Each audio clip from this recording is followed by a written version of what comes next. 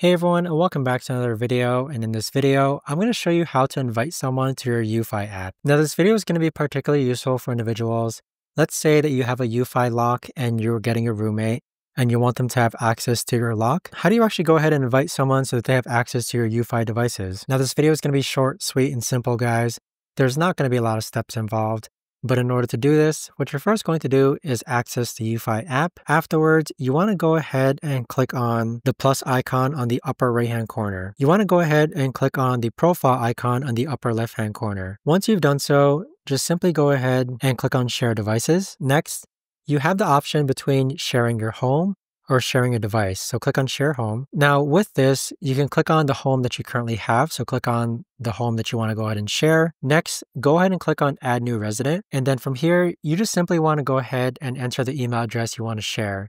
So please make sure that the resident has logged in to the same country as you. So enter their email and then click on Invite. But there you have it, guys. That right there is the best and easiest way that I know of to actually go ahead and invite someone to your Eufy app. If you guys know of a better or easier way to actually do this, let me know in the comments down below. I would love to know. Thanks so much for watching, everyone, and I'll see you guys all in the next video.